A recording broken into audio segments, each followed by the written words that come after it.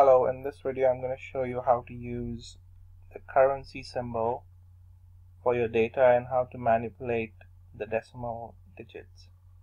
So say this is your data, so this is the name of the person, and this is the amount they've spent in dollars.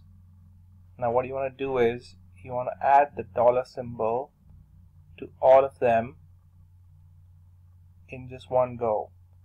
So what you do is you come here and select the entire data column and go up here.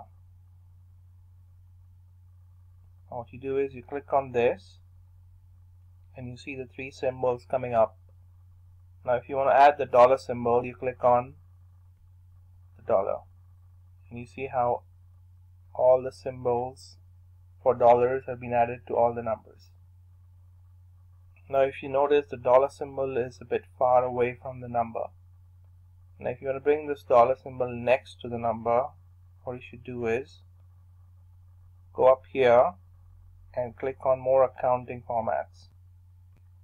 Okay, so what you should do is when this tab opens up, you should go to currency and say if you want dollars, you find the dollar in here. You scroll down all the way to find the dollar. So say this is the English dollar and you select one of them. Now how do you want it? Say we want it this way. And if you see, the dollar symbol has come next to the numbers. Now if you want to play around with the decimals, what you should do is again come up here and play with these two. If I press this, it will round up to 1 decimal place. If I press it again, round to 0 decimal places. Now if you want your original number back, you come up here and you press this again. Now if you want to add zeros at the end, you keep pressing this till you're happy with your number format.